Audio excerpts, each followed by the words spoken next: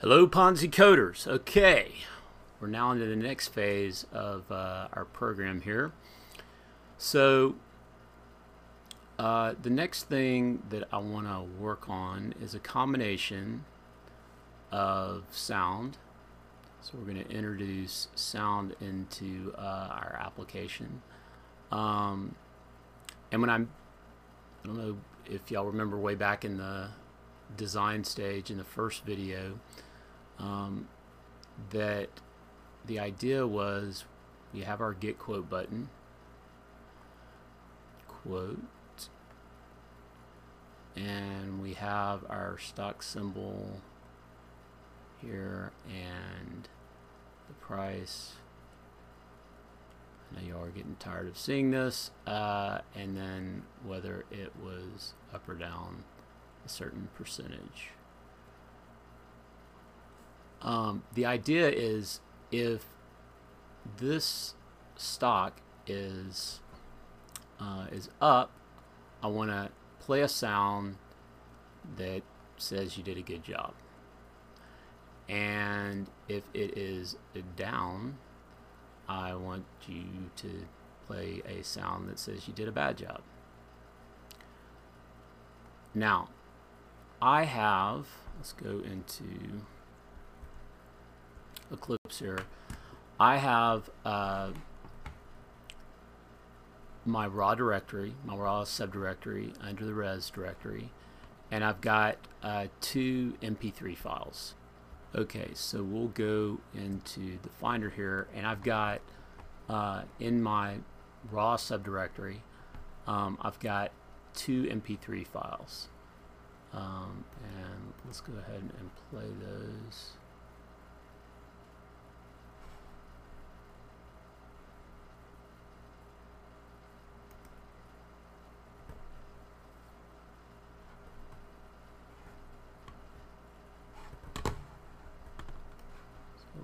Down.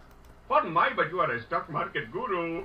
Okay, so that is my positive sound, and if the stock is down, Oh, that sucks. Alright, so we have our two sounds. Pardon my, but you are a stock market guru. Oh, that sucks. Now, if you can create your own sounds, just make sure they're MP3 files, and you want to make sure that you've placed them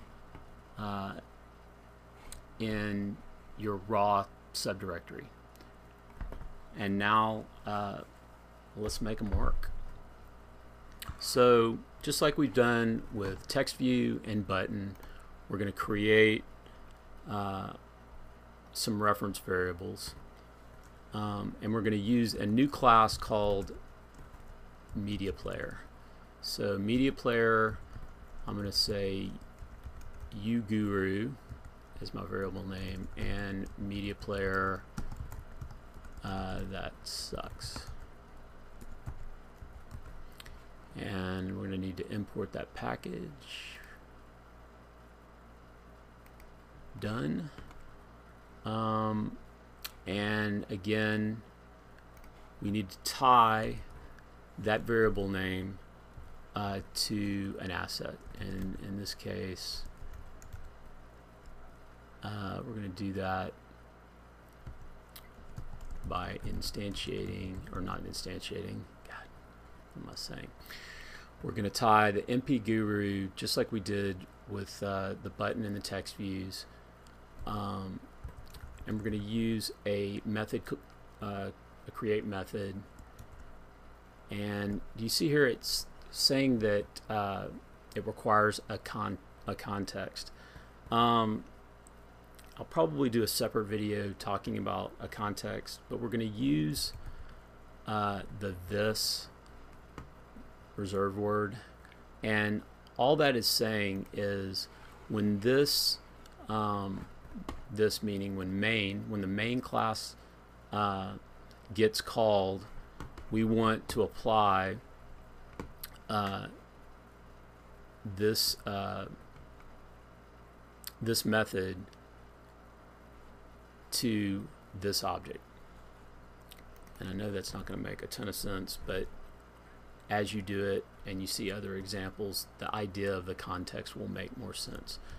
The res ID, we know. You just do the R dot, and we're looking in raw dot, and we want to play the Guru MP3 file, and then close it with a semicolon. Do the same thing for that sucks.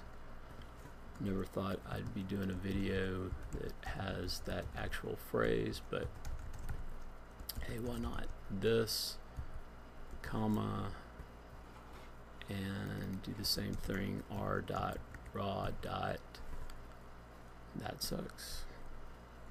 Okay, so now we've tied our object to something with a reference variable that we can play around with. The next thing you want to do is skip down right before the catch, and as you recall, this is where we've parsed out, and we have our three pieces of information about the stock, and we want to create a primitive variable type, a char or char, however you want to say it. We're going to call it C, and we're going to assign it to the change percentage. And the reason I want to do that is because I need to know whether the stock was positive or negative, because that's what's going to trigger whether it's going to be a positive or negative MP3 that's going to play.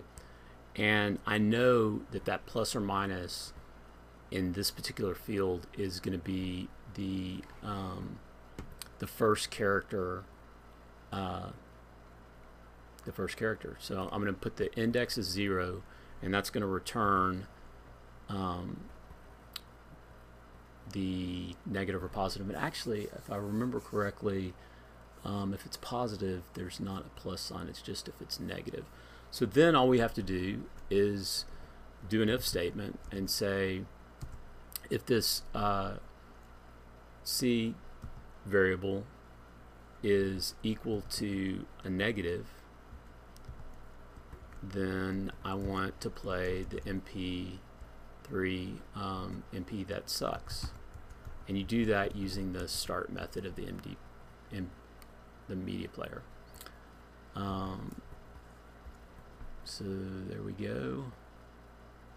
If C equals that, and I didn't put a parentheses up here, so let's do that.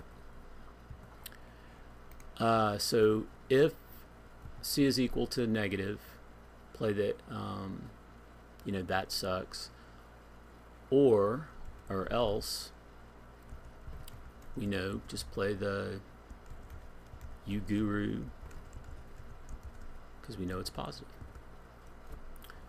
Now the last thing you're going to want to do is go back up, and where we're declaring, let's say before the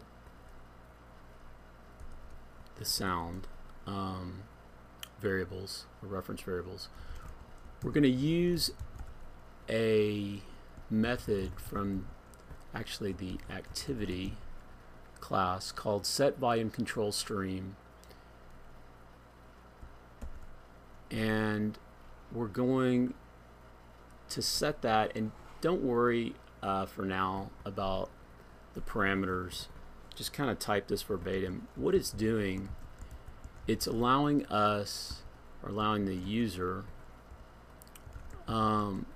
to set the volume of our app individually for that for the app. If we don't do this, it's going to make it, you're going to want to import Audio Manager. It's going to make it difficult to hear, and it's easy to turn up the volume. Okay, go ahead and give it a try, and if you have any problems, send me a comment.